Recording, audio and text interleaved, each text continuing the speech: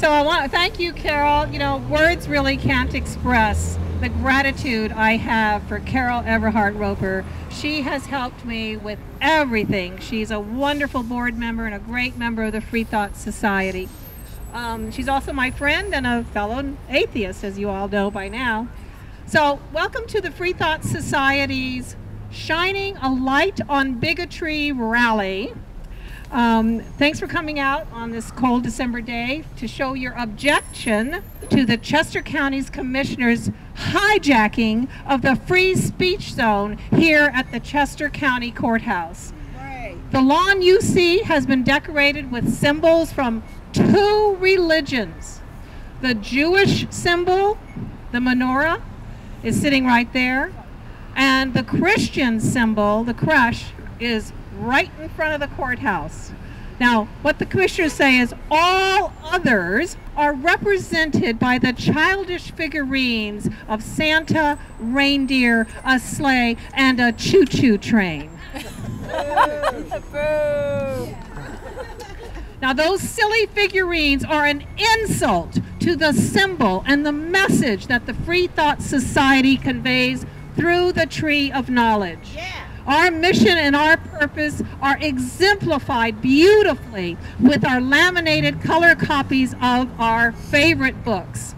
Because we advocate education and free thinking, the books promoted learning more about history, philosophy, government, the law, human achievements, science, and comparative religion.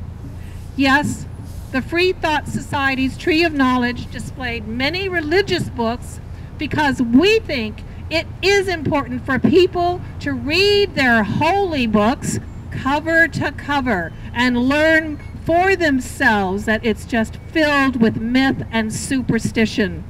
Do you know that a recent survey revealed that religious beliefs are known best by the atheist community? They are known least by the Catholic community.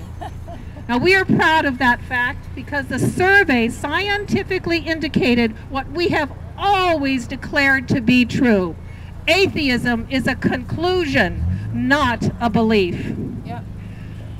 The saga of the Tree of Knowledge actually began in 2002 when the Free Thought Society members were asked to submit display ideas.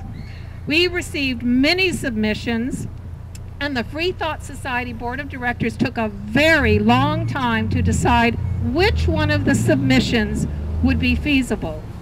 Now, 5 years later, the Free Thought Society's Tree of Knowledge took root right there at that lawn.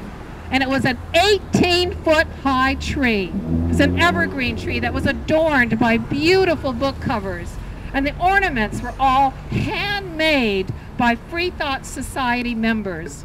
And we were so proud and we were happy that finally the non-theist community had a symbol and that it was indeed beautiful. The ornaments glistened in the sun during the day, and at night the spotlights made all of the book covers shine and sparkle. And the light projected outward to the public. In 2007, the Tree of Knowledge was vandalized 4 times. Each time, the vandals attacked the lighting system. Bulbs were broken, they were unscrewed, and they were unplugged. And the repairs were made quickly thanks to local volunteers, and one of them is right there, Andrew. He helped us a lot, keeping watch over the Tree of Knowledge in 2007. But the 4th incident in 2007 was really scary. Vandals actually brought to this lawn wire cutters, and they vandalized our lights. They actually cut our lighting system in an apparent attempt to throw us all back into the dark ages.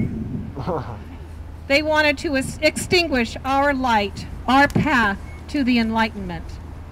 In 2008, the Chester County Commissioners decided that no signage would be allowed on any display. We knew that the major complaint about the Tree of Knowledge was the name of the display.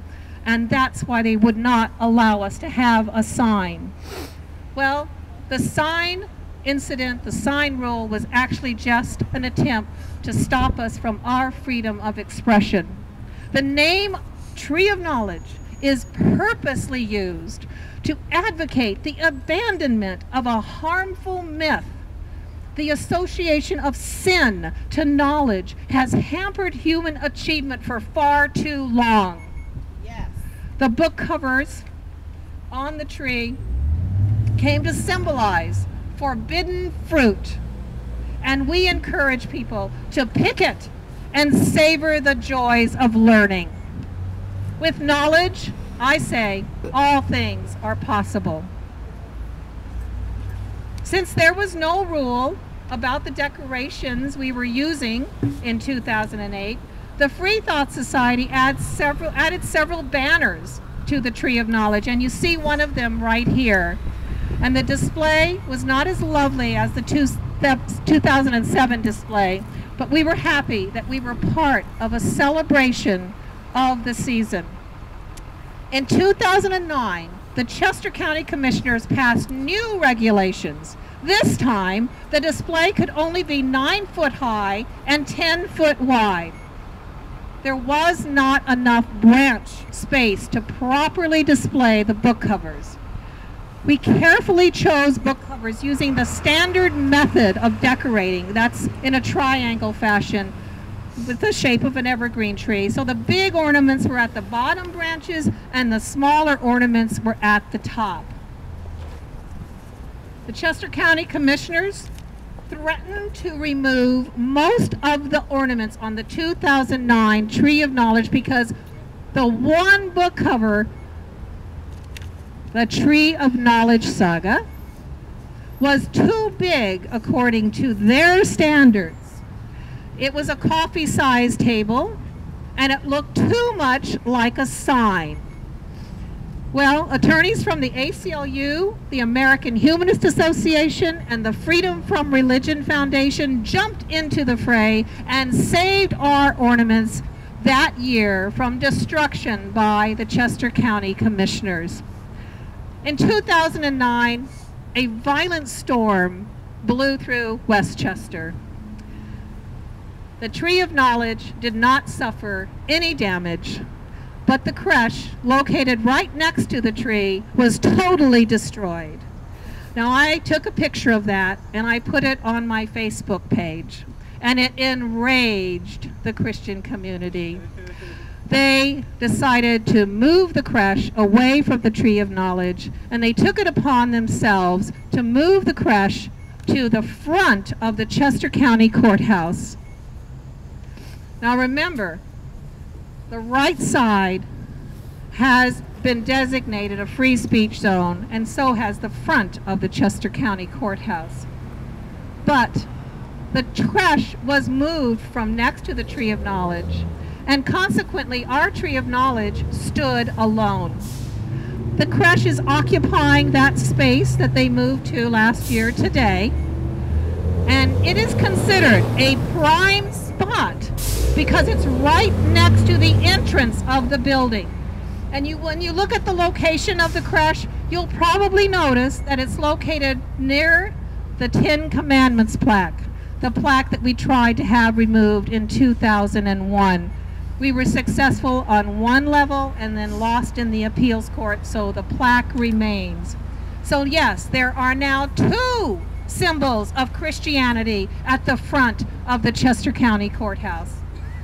A building that is a government building, a building that is owned by every one of you taxpayers own this property.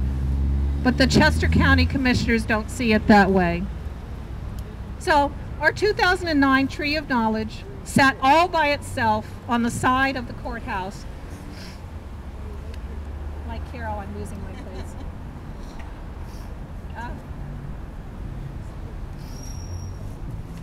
Now, all 3 of the other designs were located at the front of the courthouse. And I also can't help but recall what I witnessed in the 1950s and the 60s. Blacks were being told that they must sit at the back of the bus. There was no good reason. They were just not a welcomed or liked minority. Well, in 2009, the Tree of Knowledge occupied a separate but not equal space on the holiday season bus. And now we've been thrown completely off the holiday season bus.